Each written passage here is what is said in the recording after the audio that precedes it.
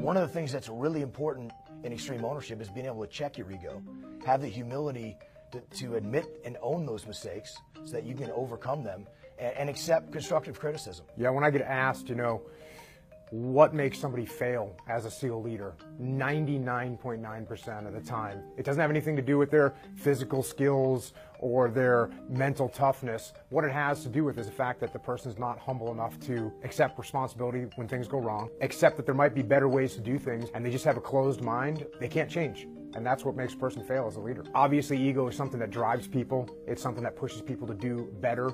That competitive spirit, which in the SEAL teams we absolutely have with each other, whether we're going for a run or going on a pistol range, everything is competitive all the time. And that's ego driving you. You want to win. Where ego becomes the enemy is when their ego gets too big. And now they can't take criticism. They can't make any changes because they believe that their way of doing things is the best. And worse of all, they can't take ownership when mistakes happen. So instead, they just point the finger at other people, whether it's down the chain of command and say, well, my guys didn't execute it right, that's why we failed, or even up the chain of command.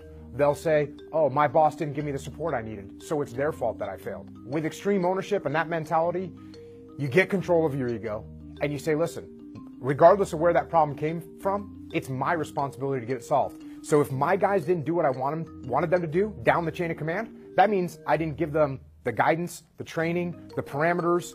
They didn't understand the mission well enough. All those are my fault. And if I didn't get the support from up the chain of command, well, that's my fault as well. I didn't educate my boss. I didn't explain to them what we needed.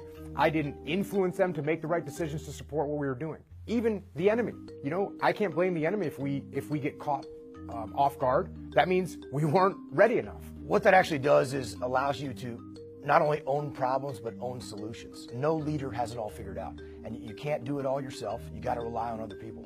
So you got to ask for help. You got to empower the team. And you got to be able to accept constructive criticism. When things do go wrong, when bad things happen, you got to be able to take ownership of them. If you can't take ownership, you got to be weeded out of the organization.